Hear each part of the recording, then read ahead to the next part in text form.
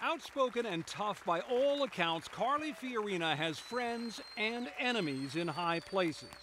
You ran up mountains of debt as well as losses using other people's money, and you were forced to file for bankruptcy not once, I never filed not for twice, bankruptcy. 4 times, a record 4 times. Why should we trust you Mr. to manage why. the finances of this nation any differently than you manage the finances of your casinos?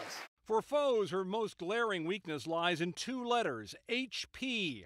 Fiorina made big headlines when she was named the first female CEO at that tech giant in 1999.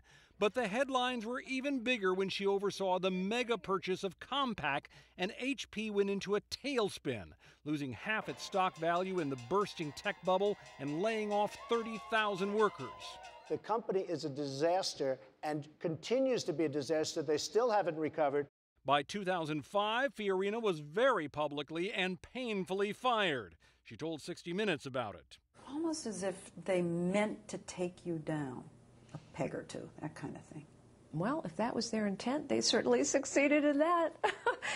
For Wall Street, it wasn't personal, it was business. As soon as Fiorina was fired, HP's stock rose 7%, and Fortune magazine's assessment is blunt. Her run as CEO, well, it just wasn't all that great.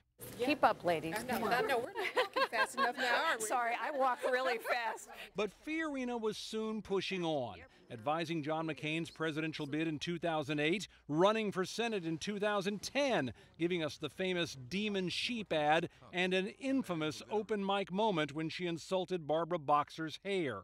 Lauda saw Barbara Boxer briefly on television this morning and said what everyone says, God, what is that hair? So yesterday, you didn't... The Democrat responded by walloping Fiorina in the final vote. Life has hit Fiorina hard, too.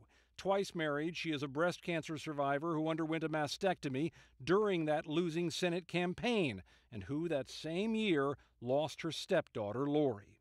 Drug addiction is an epidemic, and it is taking too many of our young people. I know this sadly from personal experience.